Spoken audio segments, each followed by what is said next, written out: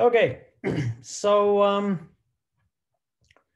last time we spent quite a bit of time talking about points of view in dynamical systems theory, and I introduced what I called Newton's point of view, which is basically, start from ordinary differential equations, solve them, and then present the result as a value versus time. Then I spoke about Poincaré's point of view, which is where the state space methods got created from.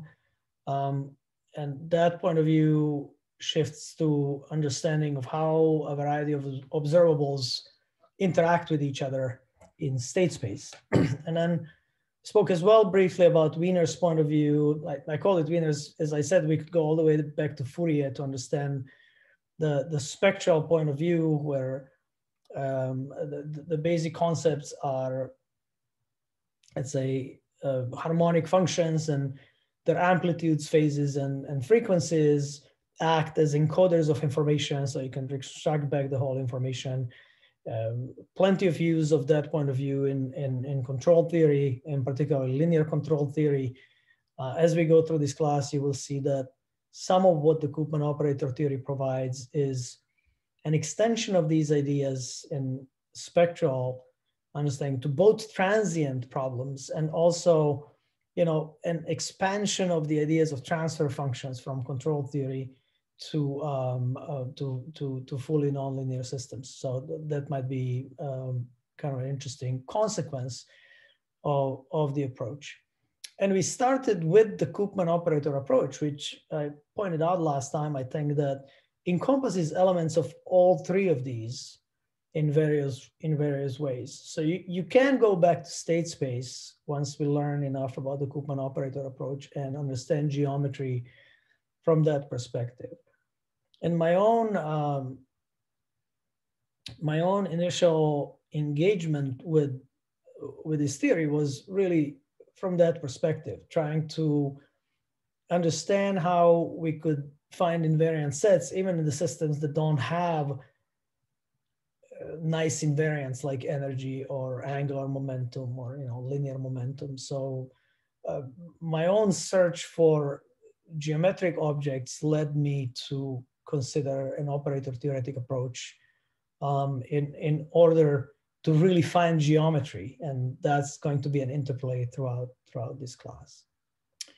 So what we're going to do today is we'll talk about Koopman eigenfunctions. So they are special observables that are characterized by having a special time evolution.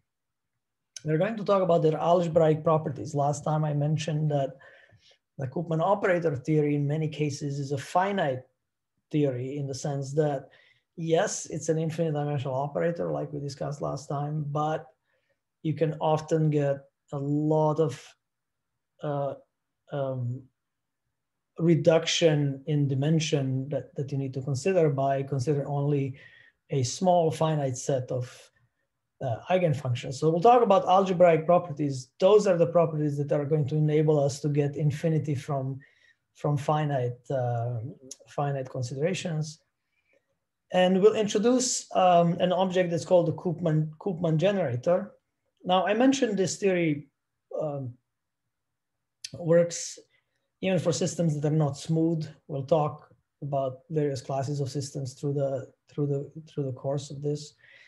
But it's interesting to understand what happens when you try to apply it to smooth observables in smooth systems, because we have a lot of experience and a lot of results in state space theory using these. So that's kind of the plan for today, this set over here. Let me go and review briefly the definition of the Koopman operator that we discussed last time. So we spoke about observables. We didn't say too much about what classes of those observables are. I'm going to start the discussion today, but any observable, in this case, vector valued, so you can think of this boldface G as having K components. So M is our state space. And we almost immediately asked that M be an object like a manifold embedded in a Euclidean space.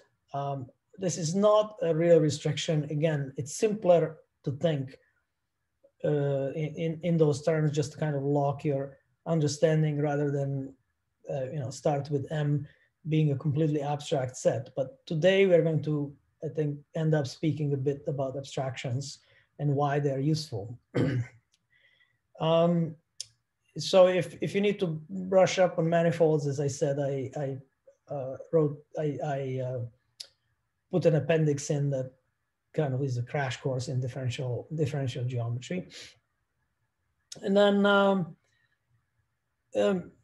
this G is going to denote a function, so a vector valued function or vector valued observable, we're going to call it,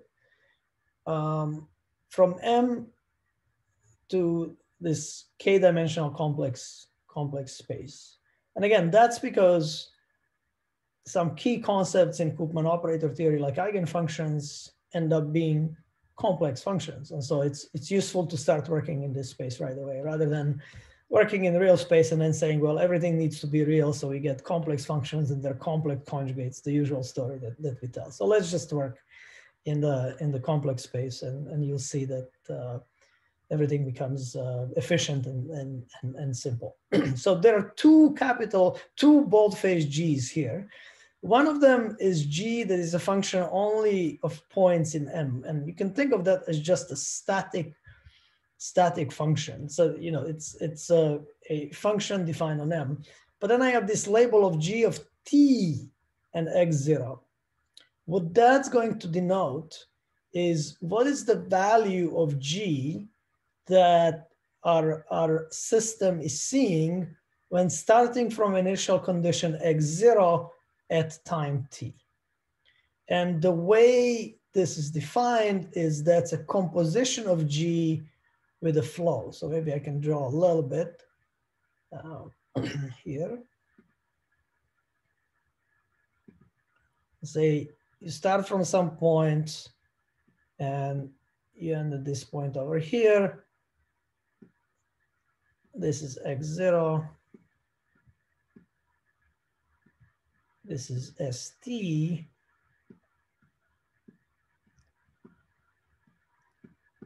X0. And then G is a function that has a value anywhere on that trajectory that is evolving in our state, in our set M. So now G takes you from any point in M, G, to, I'm going to still draw something like a Euclidean space, but this is really the k-dimensional complex space. It really should have, an even number of dimensions here. So let's say 4. So the idea is that's a function. So for any point here on this set, you can evaluate that function. Now, G initially at X0 is that particular value. So that would be G of X0. And then as you go in time, you find the value of G over here. That's the value of G. And the idea is that the G of T and X0 is that value, that particular value, but ported back to X0. So you see, this G at time T at this point X0 is just the value that your system is observing as it traverses the set M on the trajectory.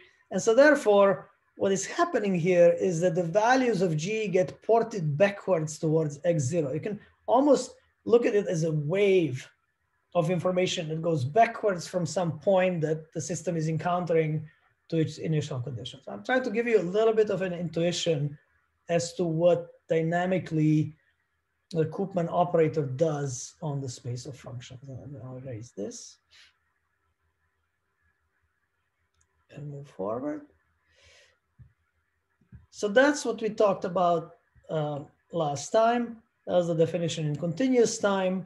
And then if we have a discrete time system where x prime now denotes the point in M that is reached in one step of the dynamic evolution, and T is a possibly nonlinear map that takes us from x to x prime, then the Koopman operator is defined to again act on functions g, vector valued function g of x by composition. And this is the first time we introduce the symbol for the composition, this circle here.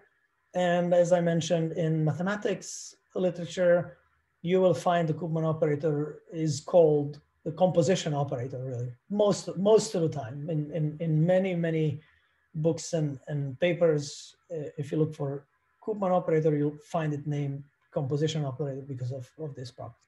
Now, composition itself, that's a composition of an observable with the map. So first you start from x, you map one step forward, and then you look up the value of the function.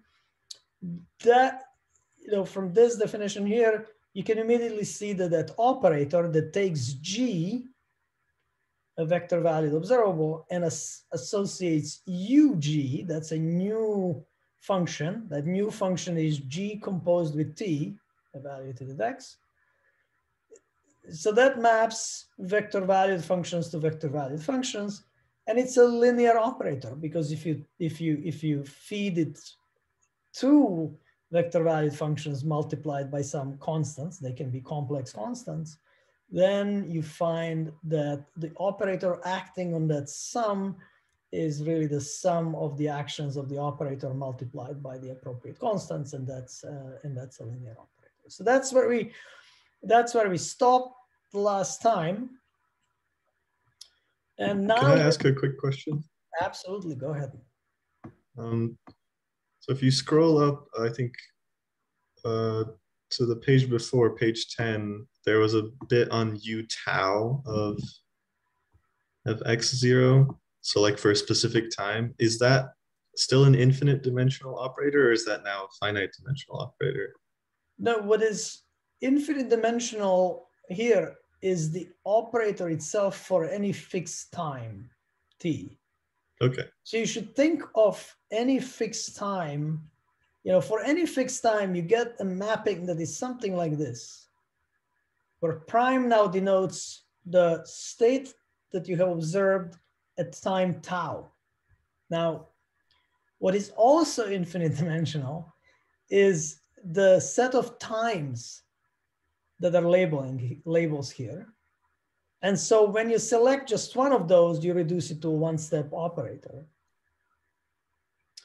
But as we are going to see today, that a family of operators. So it's really a family of operators labeled by time, yes? That family of operators has some very special properties, in particular under certain conditions on this flow here of the dynamical system. And just remind everybody that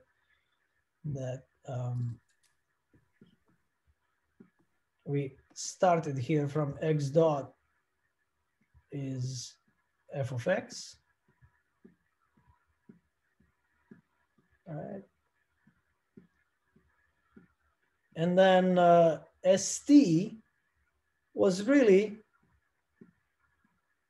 the notation for the position x at time t starting from x0.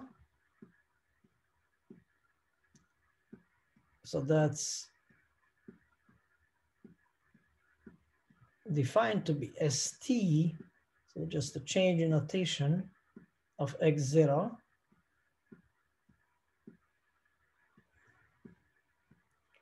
Right, and I'm doing the underline for the boldface quantities in the nodes. So this thing here is called the flow, because for any x0, it gives you another x. Yeah. So it's really a map from your initial conditions, space of initial conditions, to itself. And this function of time and x0 is, of course, if you plugged it into this equation here, that would be a solution of that equation. That's just a reminder that that's something that we define in 215. Now this t, of course, can be defined on the whole real line. And if f is Lifshitz continuous, then this has uniqueness and existence everywhere on our set M. And so the family of maps comes from the label T comes from this family of maps. For every time T, your initial condition is taken somewhere else, right? And so you have a non-countably infinite set of operators. But what is interesting, and that's why this is a very good question, is that there's some specifics on how the evolution proceeds that allow you again to kind of represent this without worrying that it's going to change and be a very different thing at every time. Again, there is a mapping between these that simplifies things, and that goes under the fact that this ends up being a group. We'll talk about that further. Does that answer your question? Yeah, thank you. Good. All right. And this was a little bit of a refresher for everybody else as well. Is there an interpretation there of the Koopman operator as almost adjoint to the flow? No, it's a different thing, and it's really a lifting. Okay. It's not really an adjoint. You wouldn't consider it as a dual. It's a lifting of the dynamics of the flow itself, which only acts on observables that you were given that are summarized in the vector x. It's a lifting to any possible set of observables of that x. Another good clarifying question, right? Okay. We really call it a lifting because G can be, in the dual, basically you're taking a set of dual quantities. And morally speaking, that set of dual quantities has the same dimension as the set of quantities you started from, yes? Mm-hmm. Like when you define dual vector bases and things of that sort. Here, you're taking something that's possibly finite dimensional, although there is, of course, a theory for infinite dimensional dynamical systems as well. We'll talk about it in some final lectures. So you can do this for partial differential equations as well. But it really lifts from this small amount of observables to a very, very large space. And then the trick is find good observables in that large space instead of your original ones. Does that clarify it? Yeah. Good clarifying question. And we'll go there right away. That's basically a great prequel to what we are going to talk about quite a bit today. So now, instead of x, we will be looking for some very special observables. Why they're special? We are going to define them. They're, again, functions from your state space to set of complex functions, and they have a special evolution in time. So this ut acting on phi, such a function, evaluated at some point x0, or in other words, the composition of phi with st, as we just discussed, should be, or rather, we're looking for functions phi that have this property, that they evolve as e to the lambda t phi of x0, and lambda can be a complex number. So once again, right away, we asked for observables that are complex, and here we are immediately utilizing that framework. And we're going to call such observables the eigenfunctions of the Koopman operator. And here we go back immediately to Adam's question that says, hey, what happens when we have different t's? Aren't those different operators? And you see that I talked about simplicity a little bit as a prequel. Here you see it almost right away. For any t, ut phi is just some function of time times phi itself. So if you look at this g that we defined, which is the evolution in time of an observable, that was a function of t and x0. You didn't necessarily separate it in a function of t times a function of x0, right? It was a composition. That composition is not necessarily a product of a function of time and function of x0. But look at what happens for these special observables. In this case, you get that their time evolution, you could call it a phi of t and x0. Let me write that. So you could call this a phi of t and x0, right?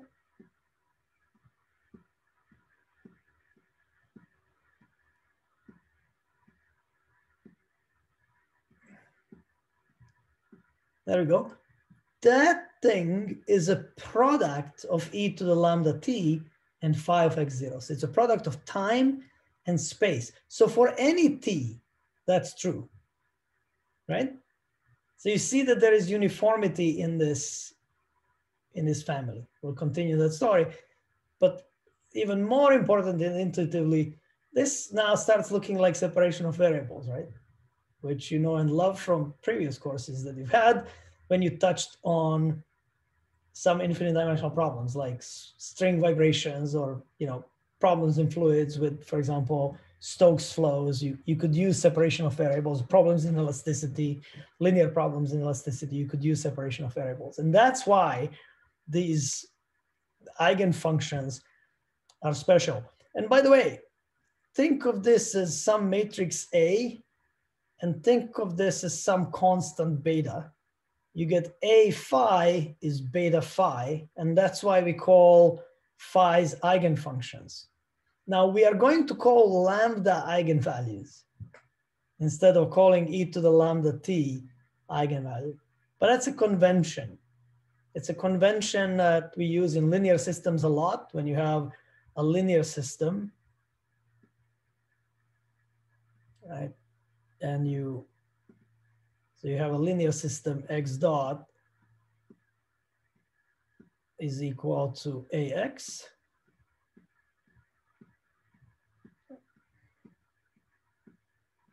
With the matrix A, the eigenvalues of A are the eigenvalues of the system, yes?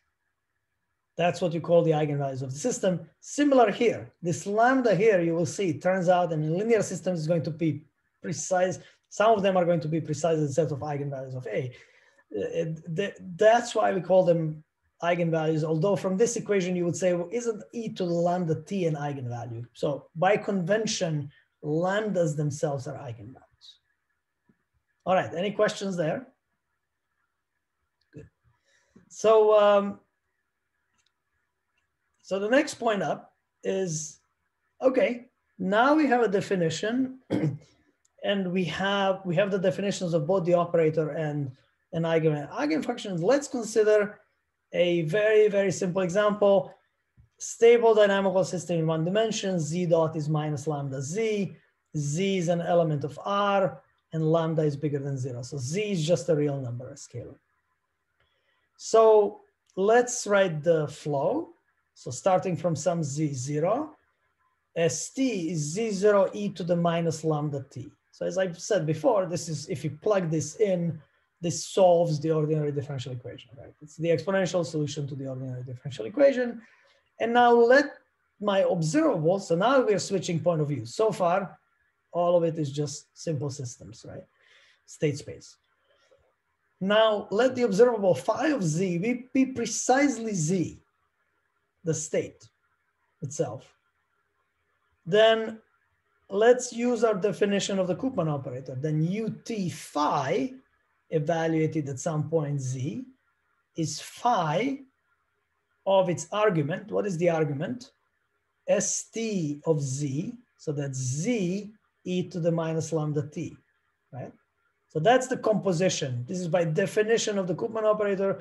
We need to compose the function phi with a flow. Here is the flow, that's inside.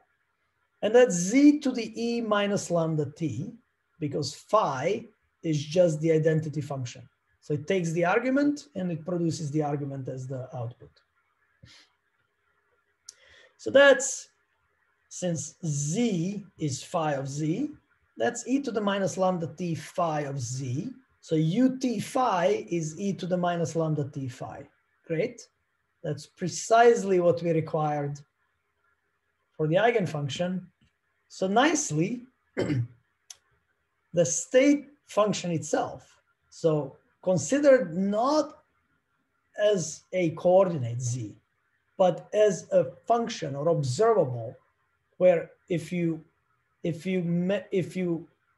take a point z on the real line and you measure what you get back exactly the number z. That's an observable. That's an eigenfunction of the Koopman operator associated with minus lambda. Okay, so far so good. What is interesting is that this is valid much more generally. That's going to be when we start studying linear systems in this framework. You will see that the eigenvalues for a linear system of a matrix A that I just showed you previously are actually eigenvalues of the Koopman operator as well. But they're not the only eigenvalues of the Koopman operator. So consider now, instead of phi of z is equal to z, phi of z is z to the power n, where n is either a positive or, for that matter, positive integer, but I'll talk about negative integers and other types of numbers as well in a second. So then ut phi of z, let's repeat the calculation, is phi of z e to the minus lambda t. That is z, so apply phi to its argument. Phi is z to power n. So I need to take z to power n, e to the minus n lambda t, right? Because the end power of this exponential here is just e to the minus n lambda t. That's e to the minus n lambda t phi of z. Great. Well, depending on how you look at it, but seems great because I found a bunch of eigenfunctions that are all simple monomials in z, and every such function is an eigenfunction. You might scratch your head here and ask, well, why do I get so much more? Remember, I think Max asked that question, is it dual or is it, and I said, it's lifting. So remember, one of the goals here is going to be to understand the evolution of every possible variable or observable that I can think of. And even if you have a linear system here, you might have some nonlinear observable. You know, tang of z could be an observable. How do you, from just knowing z and knowing the action of the Koopman operator, obtain the evolution for all time of that? What you will see is that I will need those additional eigenfunctions in order to represent those evolutions. So it is a little bit like string vibrations, right? Where not only the fundamental mode, but also all these other modes of vibration need to be taken into account when you want to understand the motion of, for example, a string from an arbitrary initial condition. Yeah, that's a good analogy to keep in mind. However, of course, what is interesting here is there is nothing like string vibration in here. These lambdas, lambda to power n times lambda, is a real number. It's not some kind of a frequency. This system doesn't oscillate. It goes to a fixed point. And so what we're developing here is the theory where way beyond, you know, conservative systems like string vibration without friction, you can understand the dynamics in some sense in the same way, where you're looking for some basic quantities like lambda, the eigenvalues, let's say, of the linear part, and then you have harmonics. They're not quite harmonics. They're integer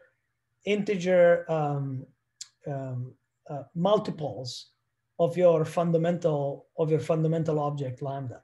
And using that into account, you can represent very, very complex evolutions. And at this point, you could say, hey, if I look at your proof here, I really could have used any z to any power, be it integer or real, or I could have used a complex number here because you're allowing complex functions, right? Phi of z in principle can be complex functions. So it could have allowed any number here, and computation is exactly the same. So what does that mean? Because now suddenly I have this plethora of eigenfunctions. I argued that monomials are simple eigenfunctions. That's a good thing. And now I have a massive amount of eigenfunctions. Yes, if you have discontinuities in the function you want to represent, if you have, it lives in some strange functional space. And this is I think the first time I'm mentioning this. Then yes, you will need more to represent that evolution. But as long as your evolution has some nice smoothness properties, as we will see, these monomials are going to be enough. And for those of you that already work and understand data science, you could start thinking about what we call in data science a hypothesis space, right? So which function space do you want to, does your system live in and you want to get the results for? These are important considerations in Koopman theory because Koopman operator to start with is infinite dimensional. And so you do need to consider what kind of functions are you actually analyzing, right? Just as is typical in data science. This is not novelty to those of you that have already studied this. Let me see, I think I might have a chat question or something. Okay, that was from previous. So we already discussed that. Okay, any questions here?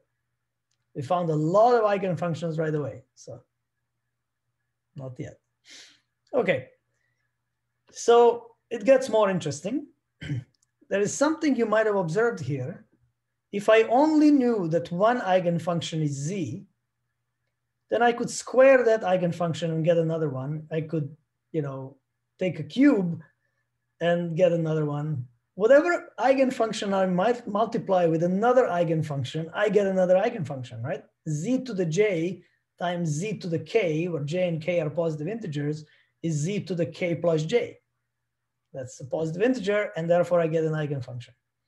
So this works pretty generally. Now, of course, in general, you would have to, and we will next discuss what kind of functional space you work in. But let's proceed formally a little bit and say, let's suppose that we found an eigenfunction, phi lambda 1, that is associated with eigenvalue lambda 1. And then we found another eigenfunction that's associated with eigenvalue lambda 2. Then the product of these two eigenfunctions is again an eigenfunction. Remember, if you don't specify the space, you're just dealing with all the observables. So I'm just asking for two functions, arbitrary. They can be smooth, non-smooth, I don't care. It turns out by this simple computation that if you apply the Koopman operator to the product of the two, because the operation of composition passes through, the composition of this product function with ST is just the product of compositions, if you think about it, right? So if you have two functions multiplied with each other and then you compose them with a map, then that's equal to the product of the compositions. And so this thing here, by definition, is Koopman operator acting on phi lambda 1, and that's E lambda 1 t phi lambda 1, because phi lambda 1 is an eigenfunction associated with eigenvalue lambda 1. And phi lambda 2 composed with st is e to the lambda 2t phi lambda 2. Now, taking the properties of exponential into account, you get e to the lambda 1 plus lambda 2 t phi lambda 1 times phi lambda 2. So that's the same product as here. And therefore, this is the proof that the product of these two eigenfunctions is an eigenfunction whose eigenvalue is lambda 1 plus lambda 2, using the convention that we talked about before, that we are calling the eigenvalue this argument here in the exponential part of the argument of the exponential. So you get one eigenfunction, you get a massive number of them because you can just take powers of that eigenfunction and you get new eigenfunctions. And this should remind you of something immediately, and that's Taylor expansions, right? So if you take x squared, x cubed, so you will see that as we go on, that the way we are going to get some spectral representations of evolutions of observable is precisely using something like Taylor expansion. But the difference is Taylor expansions are always around some point. This is going to be global in the whole state space, and that's a big advantage to the approach. All right, so in discrete time, let's write this out as a proposition. And now we are going to actually state this very formally, because the previous one I said, okay, I'm not worrying about where my functions are in, what properties my functions satisfy.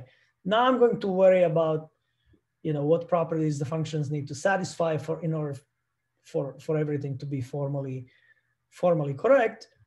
And this calligraphic F is going to denote all complex valued functions on the space M, or a subset of all complex valued functions on the space M that is a vector space that is closed under pointwise products of functions. In mathematics, this indicates that I'm going for something that's called an algebra, not just a vector space, but also an algebra, right? On the real line, you have summation that you can do, and then you have a multiplication that you can do. And so, that ports to some more complex mathematical settings. And then also I'm going to require that the constant function is in that space of functions. So in terminology for this is that this F is what is called a commutative algebra. And then we prove that the set of eigenfunctions that I denoted here by this calligraphic E is what is called a monoid.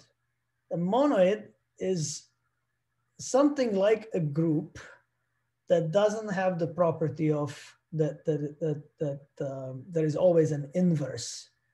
So in other words, it does contain the identity element. That's just going to be this constant function.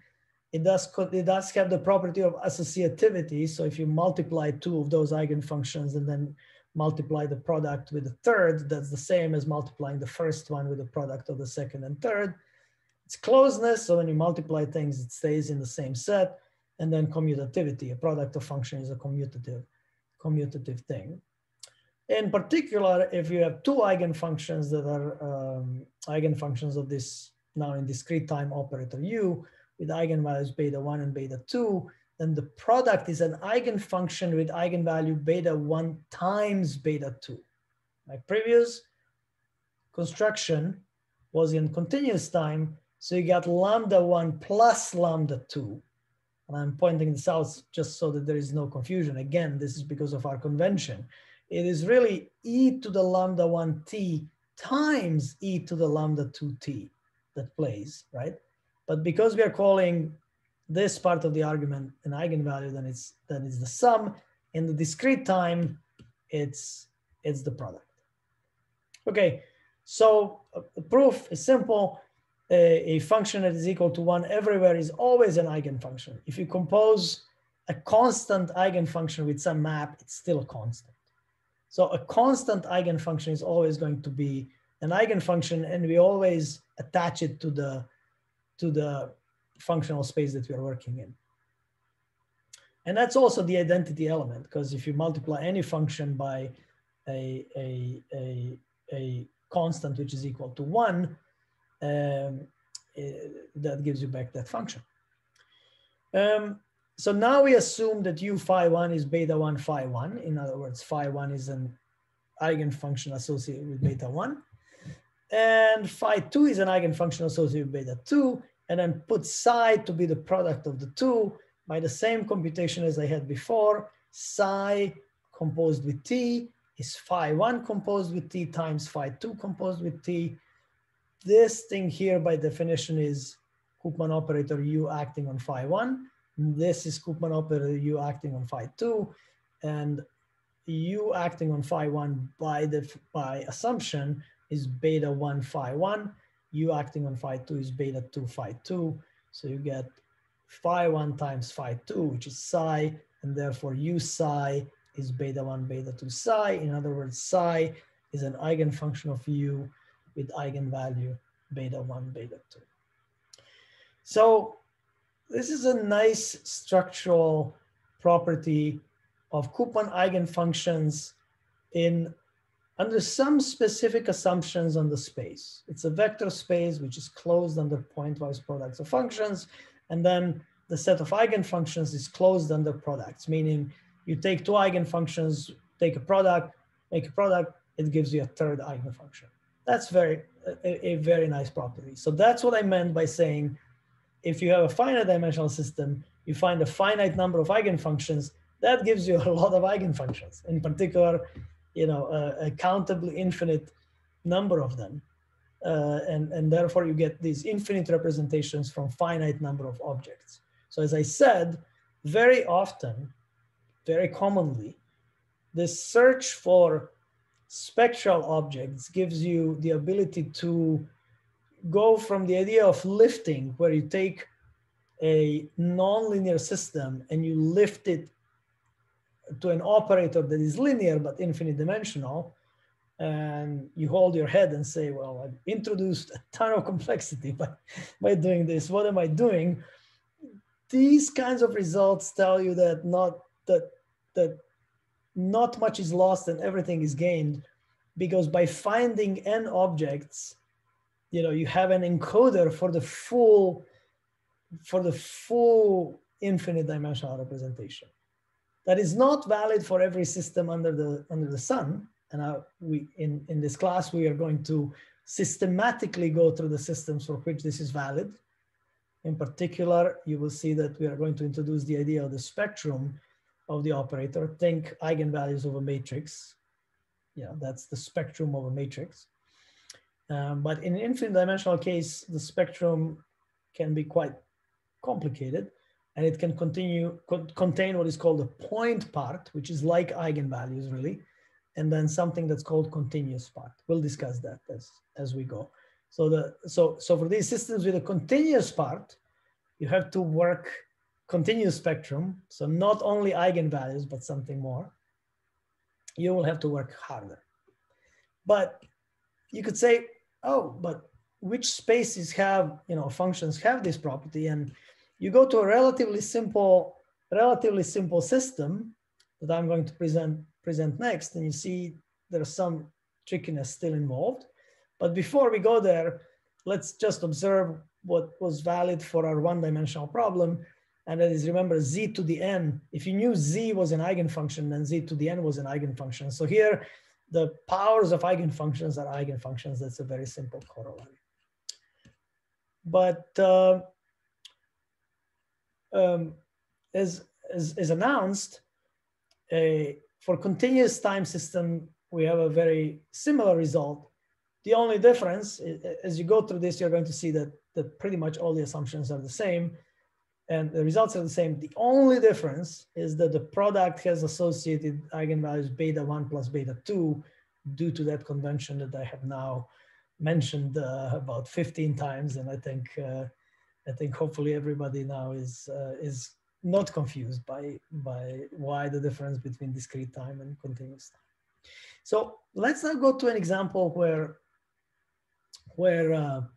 the assumptions of these theorems are not quite satisfied. And it's a relatively simple one. There are two reasons for introducing this. One, to see that even though the assumptions are not satisfied, you get something very, very similar. So not much is lost. And the second one is that z dot is lambda z is kind of the simplest dissipative system, isn't it? Z dot is lambda z with lambda negative. Everything goes, if you go state space, everything goes to the fixed point 0 when time goes to infinity. So asymptotically, this is a very simple system. It's linear, it's one-dimensional. In discrete time, and in continuous time, the systems that are non-dissipative, but very simple, are rotations. And one-dimensional rotation on a circle is just, if theta is element of what we are going to call S1, a circle with radius 1. So really, the values of theta vary between 0 and 2 pi. Then you can define dynamics of a simple rotation to be theta prime. This is the theta at the next time step, is theta plus omega, where omega is some constant, right? So if omega is between 0 and 2 pi as well, then it's simply just jumping around on a circle. So you start from some initial theta, and your omega would take you over here, right? So this would be theta, and this would be theta plus omega. So as you can see, as you go around, you're just translating on a circle with the same constant omega. So let's consider this system, this dynamical system, in the Koopman framework. The Koopman operator, we are going to test it on harmonic functions. So our observables are allowed to be complex. So we're going to take complex exponentials, e to the I k theta. And so k is element of z, so positive, negative integers. So u acting on e to the I k theta is e to the I k theta prime, or rather this thing here is t of theta, right? Earlier we denoted the mapping by t. So u to the e I k theta, so that is a composition of this function with the map t of theta. So instead of theta, write t of theta here, but t of theta is theta prime, or in other words, theta plus omega. And then you get e to the I k omega, e to the I k theta from this. And that just means that u acting on e to the I k theta is some complex number times e to the I k theta. So e to the I k theta is an eigenfunction of the Koopman operator at the eigenvalue e to the I k omega. So you immediately observe now that these eigenvalues here, the ones that we got in z dot is lambda z, were all on the real line. So for z dot is equal to lambda z, you had an eigenvalue lambda, then you had 2 lambda, and so on, right? These eigenvalues, e to the I k omega, they're actually on a unit circle, and for k is equal to 0, they are exactly at 1, right? Exactly at 1. And then you get e to the I omega, e to the I 2 omega, and so on. So they're on the unit circle. You will see when we study what is called measure preserving systems that that's always the case for Koopman operator. It's basically always the case when your dynamics is already settled. It's already, all the transients have passed. And you will see we will prove that in that case, the the eigenvalues of the Koopman operator on the unit circle, just like for this rotation, this simple rotation. So e to the ik theta are the eigenfunctions. Again, we found an infinity of them. And also we found many from one, because if you just get e to the I theta and e to the I omega as the first pair, then their powers, kth powers, are also the eigenvalue and the eigenfunction. So again, it seems a very similar story is developing. If omega is rational or rationally related to 2 pi, so it's 2 pi m over n, where m and n are some integers, then for k, for the kth iterate of the dynamics being equal to jn, you get e to the ik omega is e to the I 2 pi, so omega is 2 pi m over n, 2 pi j, because k is j times n, right? So 2 pi jm, and that's equal to 1. So these eigenvalues are going to be a discrete set on a unit circle, returning back to 1. But if omega is not rationally related to 2 pi, meaning you cannot write it as 2 pi times m divided by n for some integers, then the set of eigenvalues is going to be actually dense. You can see the proof of that in the appendix on topology that I posted. So interesting, right?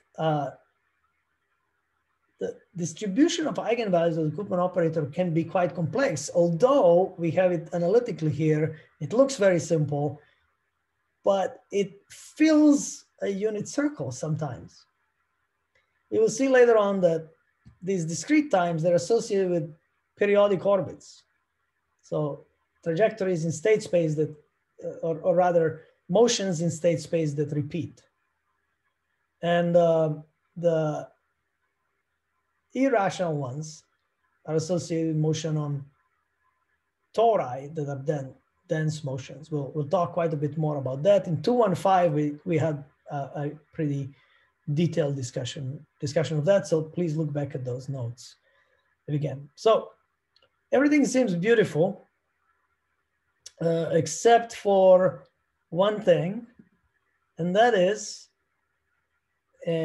what is our space F? Remember, in the previous results, I asked for this space F such that if you take two functions in F, then their product is in F as well. That's what I asked for to have these nice results.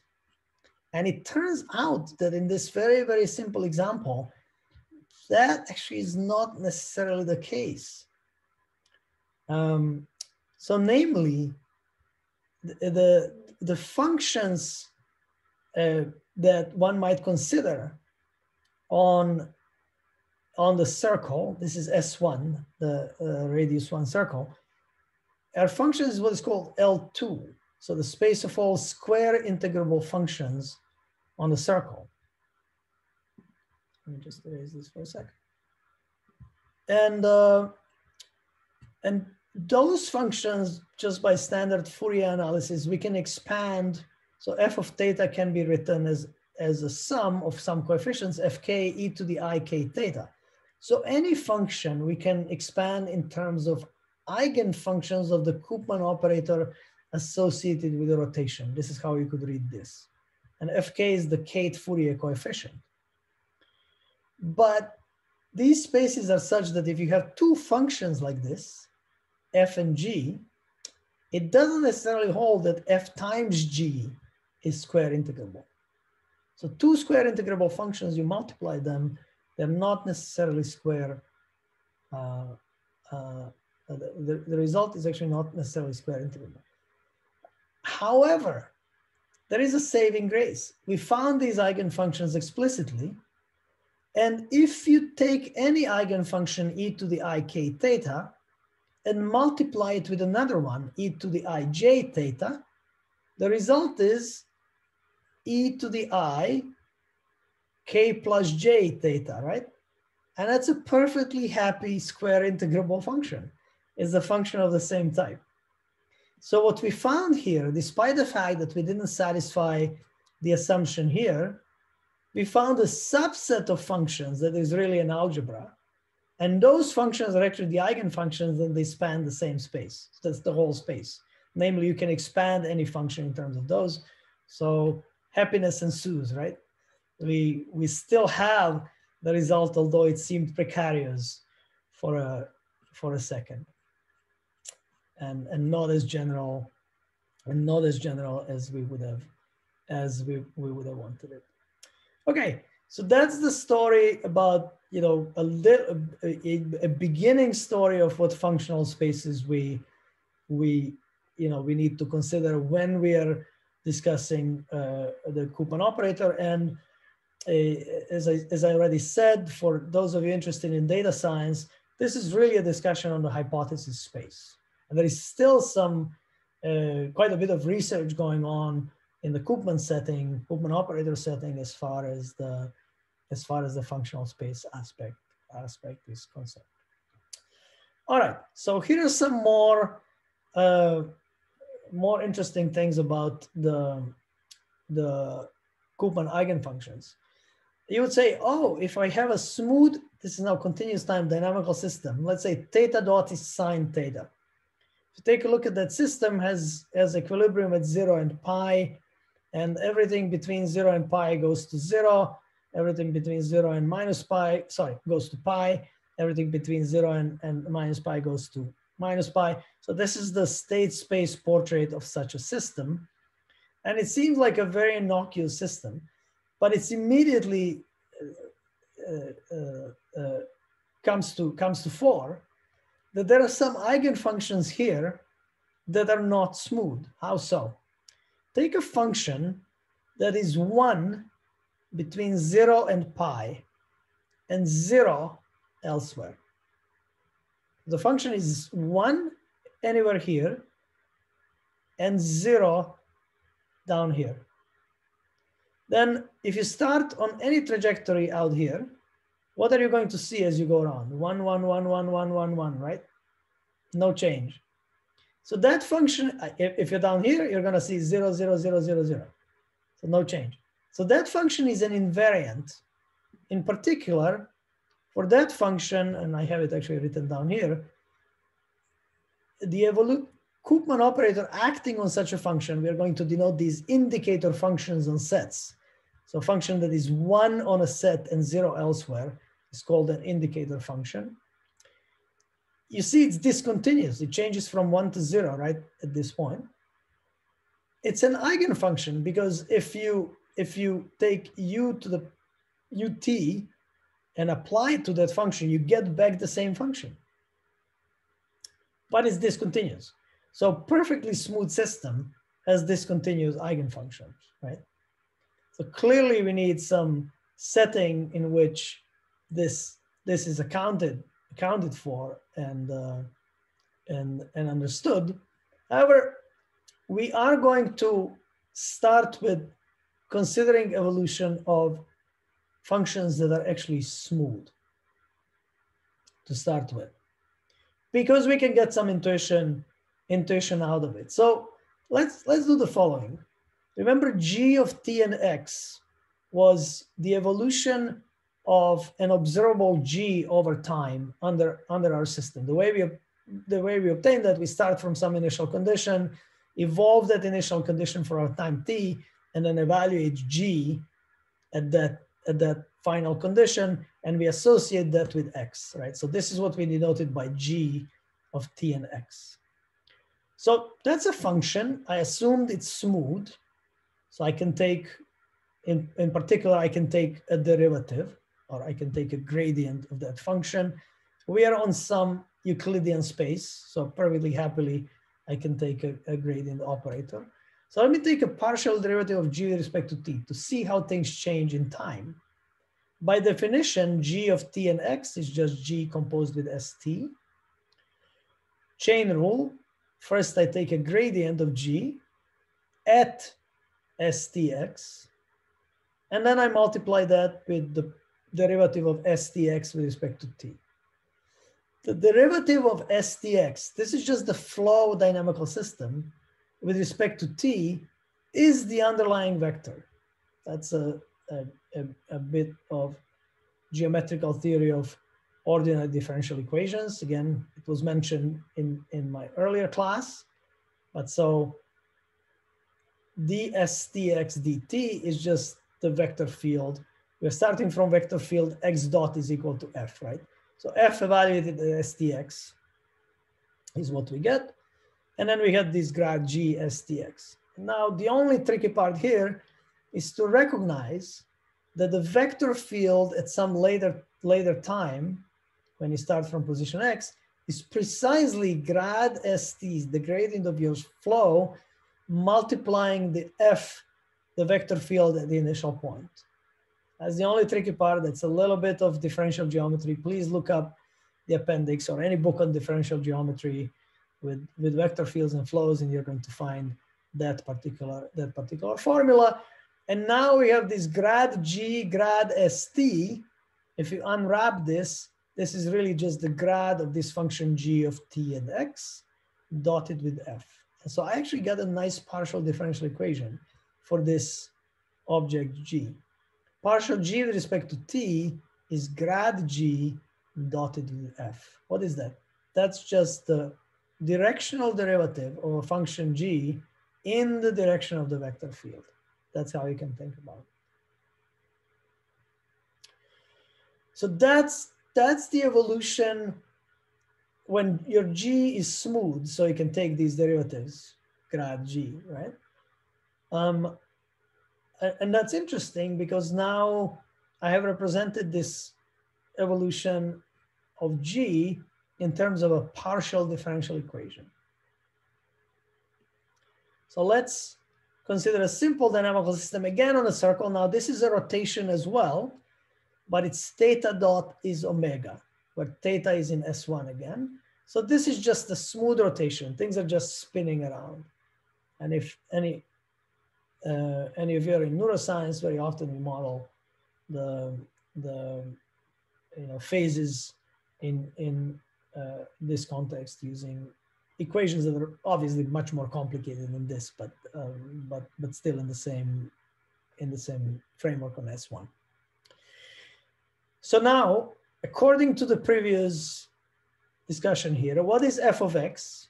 Well, f of x is just omega. It's the right-hand side of your equation. So you get partial g with respect to t is omega, that's f of x, partial g with respect to theta. That's your grad g, right?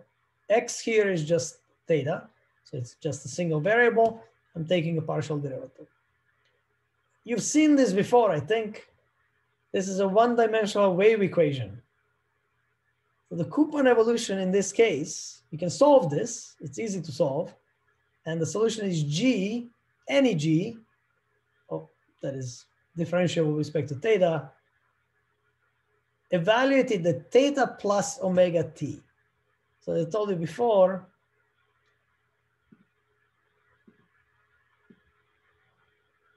so now our system here is just kind of spinning around the circle, and you start from some theta, and in order to find what the value of your observable at time t, at this point theta is going to be, you go theta plus omega t. So you go to some point that you evolve, you find your g at this point, you find your g here, and then you pull it back over there. And that's why sometimes the Koopman operator is also called the pullback operator. You see why, right? So you start from theta, you go to theta plus omega t, find your g, pull it back. G of theta plus omega t. And again, this definition, this here, evolution, requires that g be smooth. But really, at the Koopman level, you can write this equation without any respect for G being smooth, non-smooth. It can be an arbitrary function. And this is when you define the Koopman operator to start with, you absolutely don't need to worry about the function space. Once you start talking about eigenfunctions and products of eigenfunctions, then you need to start worrying about whether things are closed and whether what kind of spectral expansions you're going to get and things of that sort. But to start with, the object is just what is called a pullback operator. And in some sense, you can kind of see how it acts now. It almost acts like a wave that is traveling backwards, right? So whatever value here you have, let's see, that you have G looks something like this. Those values are just going to be spinning backwards. That's the evolution of Koopman operator. It's a wave equation, and that's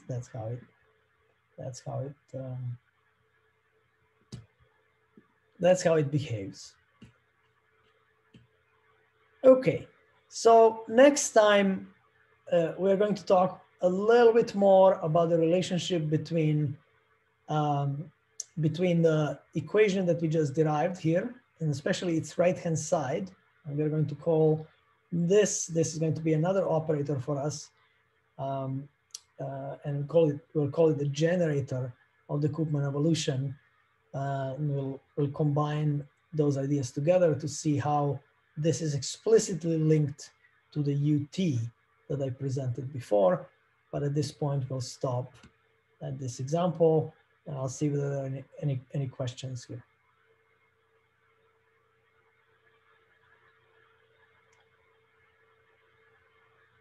All right, not for now. Let me know if there are any. In the meantime, have a great few days off, and then we'll see each other on Monday again. All right. See you. Bye-bye. Bye. Professor?